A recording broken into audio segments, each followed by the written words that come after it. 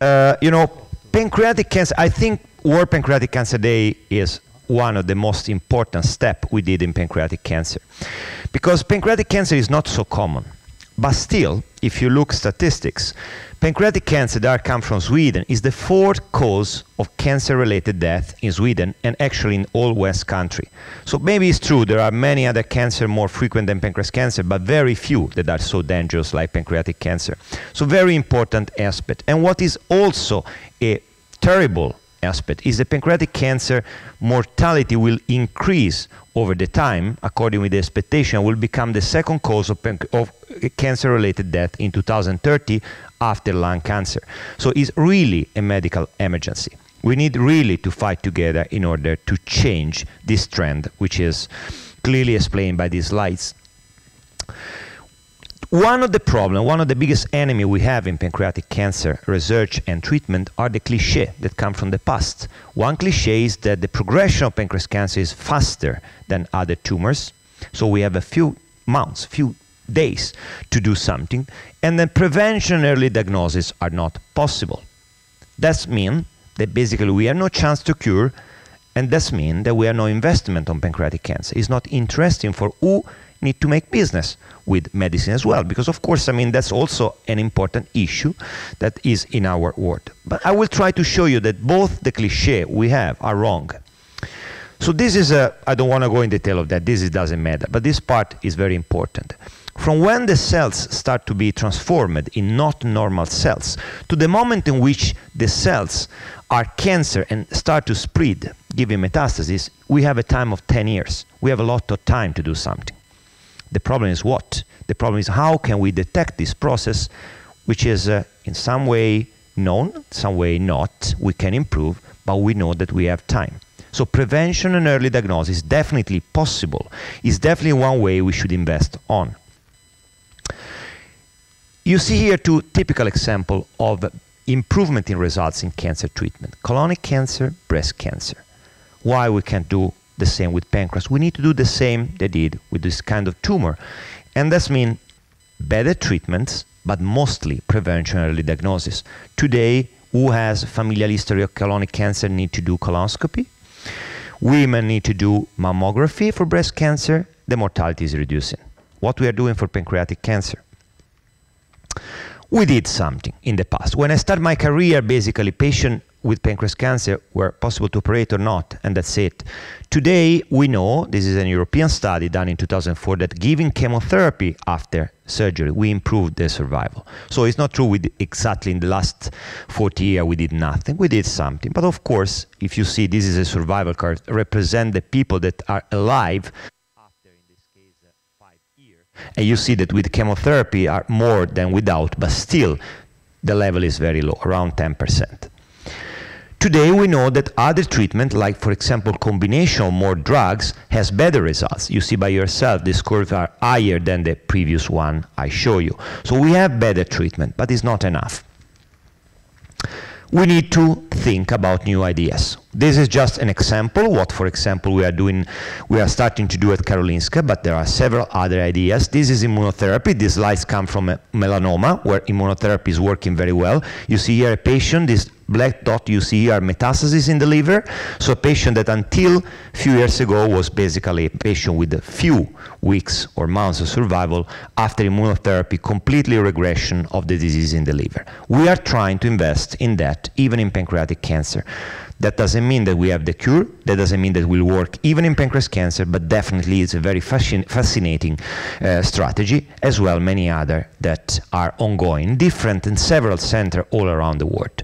The principle of immunotherapy is quite easy. Basically, when the tumor is removed, you go to catch the immunological cells inside to the tumor, basically the same cell that protect yourself by the flu, that also go against the tumor cells. You amplify these cells in lab, and then you give to the patient back a big volume of these cells with the hope that these cells will be able to destroy themselves, the tumor.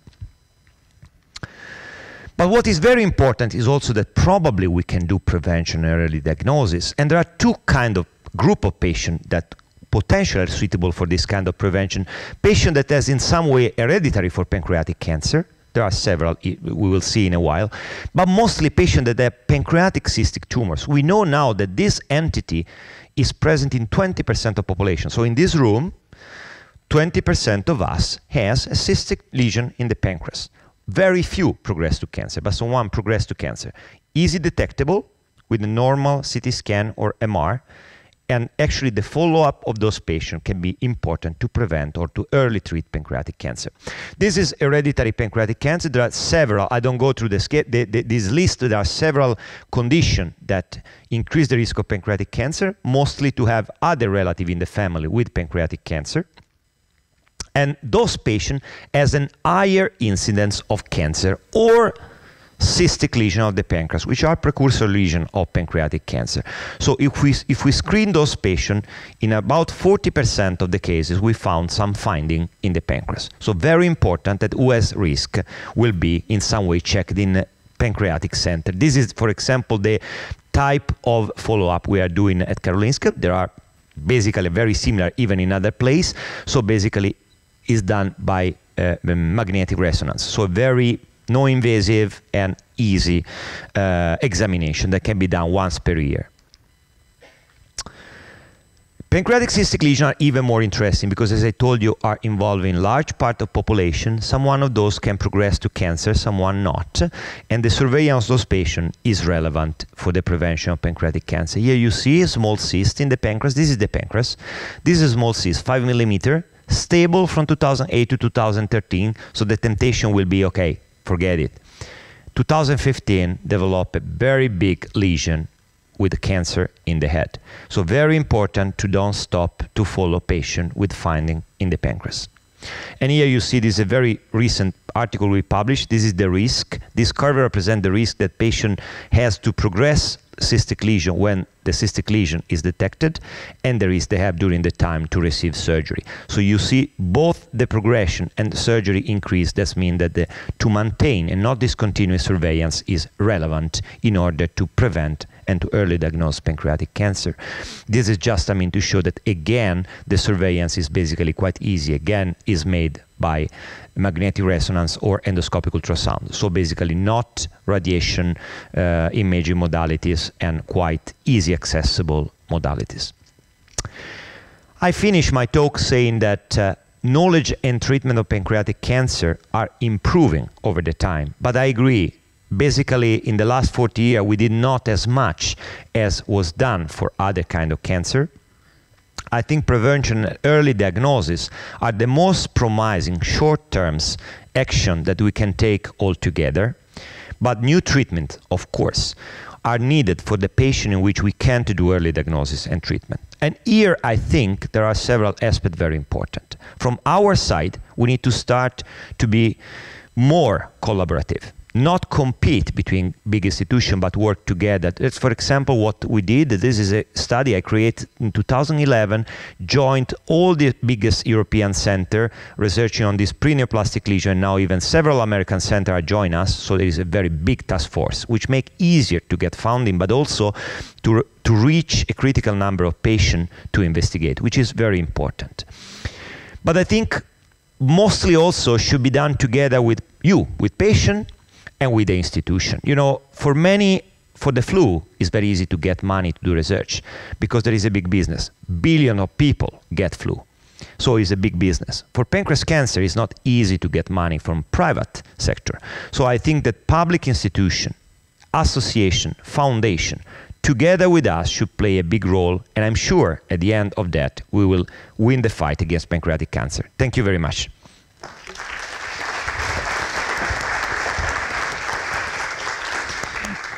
Thank you, Marco. How come you started in this area in the first place? Well, this is a very, I think is a very, you mean in research or in collaboration? No, I mean in pancreas, because it is in itself, there are different types of cancers that attract different kind of researchers, and this is such an important area. I agree with you. I mean, one of the most important things is that some one of those lesions are related to each other. For example, when we speak about cystic lesion, the majority of those, for example, IPMN, are basically precursor lesion of pancreatic cancer. So the research is not competition, but basically it's the same kind of research at the different level of disease, more or less we can say. But of course there are even other neoplastic diseases, and I think that the best things to do is to proceed together with this kind of groups, and of course someone will lead more one group than another, other groups, but of course, I mean, I think it's important to invest in all the area of pancreatology and pancreatic neoplasm in this case. But it's true, you are very correct. I mean, there are not only pancreatic cancer, there are other kind of pancreatic tumors as well. And if we look from the patient's perspective or preventive perspective, how much should you be proactive, would you say, to the medical profession and demand help? Here there are a lot of problems regarding that, I mean, which are going over even the information level. Let's say that, I mean, the efficacy of a screening program is not proven. What I mean is that, I mean, is not cost effectiveness proven, which means this is an economical and social cost problem sometimes. So that's, I think, where we need to act together with the patient, because everything is nice. I mean, of course, economy is an important issue and cost effectiveness is an important issue, but human life, in my opinion, are even more important. So that's, I mean, is something we need to state clearly. So I think that information, otherwise, excluding this aspect, is very important. And from this perspective, I think patient association probably are the one that can reach better the public, because they can tell about themselves together with us. So what we can provide is support in giving the correct information. But I think the spreading of information should be done in this way. Media should help. We have here an example. You are an example. So I mean, I think media should help. And we should try to give a message of hope that if we act in particular early and with the right instrument, we can really improve today the survival. If tomorrow we do an operation in a patient with a preneoplastic lesion, is cured. Of course, the price to pay is a big operation. So we need to operate when needed, because if not, we risk to overtreat. But on the other hand, if we do, then the patient is cured. It's not only that he has an hope, is completely cured. So this is very important, and a few years ago we had not this chance. So you do see progress? Absolutely, I think so. I think we can do much quicker, but still we are doing. So it is to mobilize and to collaborate, not compete, is very important, and to bring awareness up as we're doing right now. Absolutely. Thank you so much for now, Marco. Thank you.